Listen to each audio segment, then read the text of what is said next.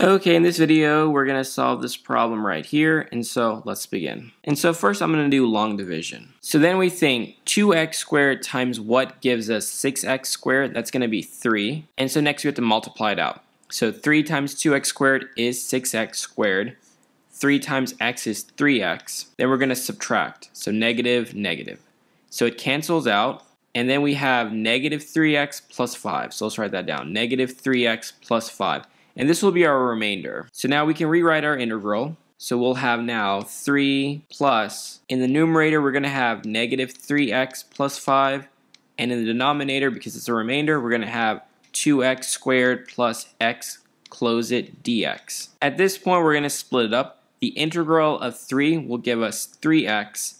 In this piece, I'm actually going to rewrite it. So I'm going to say plus the integral negative 3x plus 5 divided by, I'm going to factor out an x. So x parentheses 2x plus 1, close it, dx. Now because the power of our denominator, x squared, is bigger than the power for our numerator, we're going to have to go ahead and use partial fractions. And so I'm going to need more room. So at this point, I'm just going to focus on this piece right here. I'm even going to ignore this integral symbol. So I have negative 3x plus 5 divided by, we have x parentheses 2x plus 1, close it, is equal to, I'm going to say a divided by x plus b divided by 2x plus 1.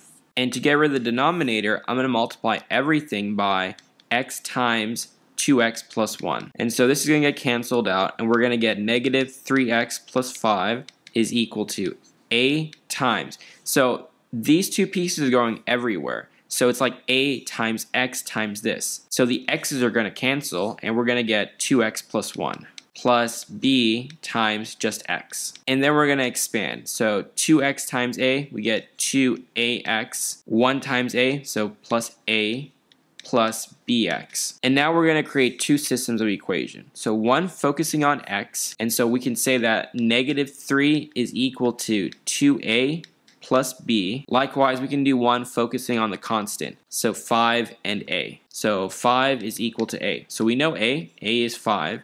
And once we know a, it's going to be easy to get b. So we just need to swap. Negative 3 is equal to 2 times 5 plus b. And so we get negative 3 is equal to 10 plus b. We're going to subtract 10, so b is equal to negative 13. So we know a, we know b, now we're just going to swap. Now we'll need to do this in another page, but first let me rewrite before I do it in another page so we can see everything. So this 3x we keep.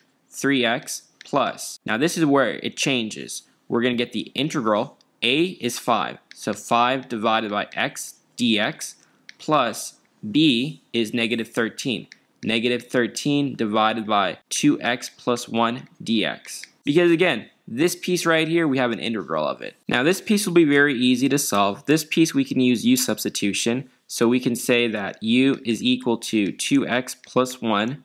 Then du is equal to 2 dx. From there we could say that du divided by 2 is equal to dx. And so let's do that. So we have 3x plus the integral of 5 divided by x is going to give us 5 ln, the absolute value of x, plus c. But we're going to deal with a plus c here too. This negative 13 I'm going to put in the front. So negative 13, the integral 1 divided by 2x plus 1 we know is u. And dx we know it's du divided by 2. So times du divided by 2. So now just focusing on this piece. So this 2 will bring to the front. We're going to get negative 13 divided by 2. Now we have the integral of 1 divided by u, which we know is ln, the absolute value of u, plus c. Finally, we can just swap. So we're going to get 3x plus 5 ln, the absolute value of x, minus 13 divided by 2, ln, the absolute value of u, but we know u is 2x plus 1, so let's swap it back. 2x plus 1, close it, plus c. And this right here is our final answer. And that's all we need to do for this problem.